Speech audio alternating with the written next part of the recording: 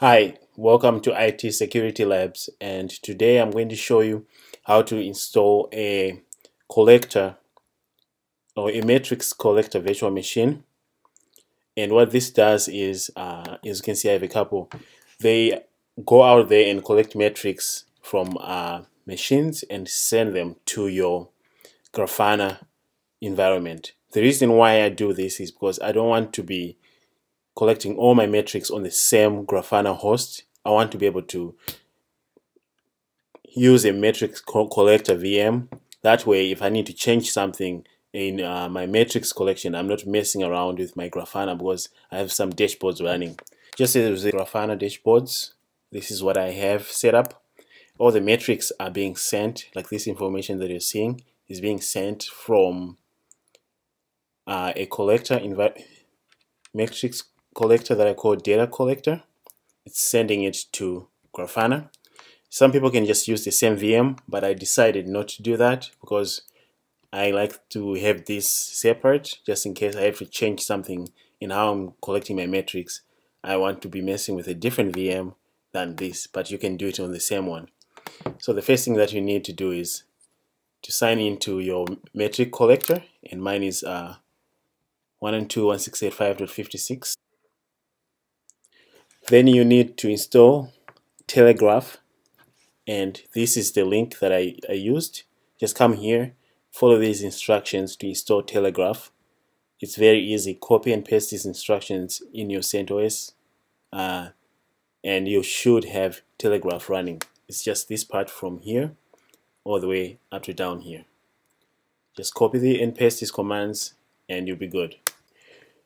Once you have Telegraph installed, you need to go to this location and edit this configuration file, as you can see. And this configuration file, this is what it looks like. I'm just showing you the whole thing so you see what mine looks like. But you want to uncomment the URL. You also want to uncomment the database. You want to also uncomment the username and password right here. After this, for vSphere metric collection, the only difference is you need to go to the graph. If you want a graph that looks like exactly like mine, this is the Grafana vSphere dashboards that I used. As you can see, it explains here. The best way to get this dashboard is to just come here. It's very easy. You want to copy all this, right? Then go back to your metric collector. Then go back to your matrix collector. You want to find where it says vSphere. You want to search in here the vSphere location and replace with this. So there's a plugin for vSphere in here, which I'll show you.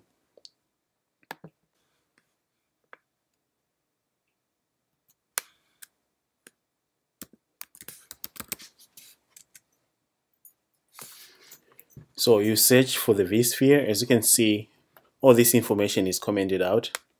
You can come in here and uncomment things, or what I like to do is just copy and paste from the